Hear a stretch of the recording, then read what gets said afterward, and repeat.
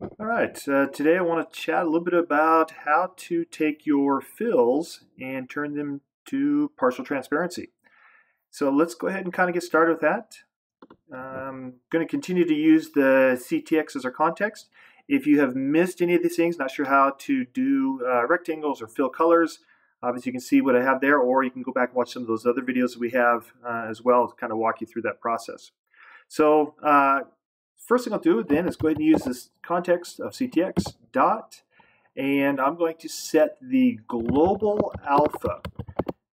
And basically the way that this works is it can be anywhere from 0 to 1, 0 being completely transparent, so won't be able to see it at all, and 1 being completely solid or opaque like it is there. So CTX global alpha, let's go ahead and just set it to be halfway in the middle here, so 0.5.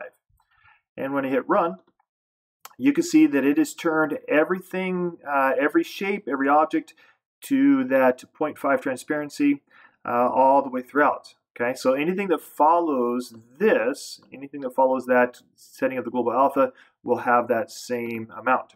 So let's go ahead and do another one just to show you then that we can adjust it for each shape that we would like. So I'll go 0.75, and so that'll be a little bit more solid.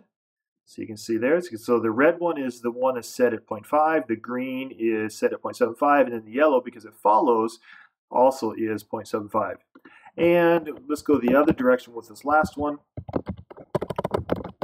And I will set it to be much smaller, much lower, so 0.25. So you can see there it is, what it looks like. So you can kind of see the 3 different levels.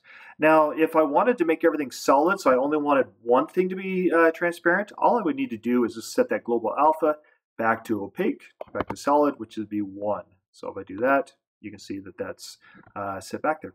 So, okay, I hope that helps. If you like it, please hit that thumbs up or even hit subscribe to help us out. Appreciate it. Thanks.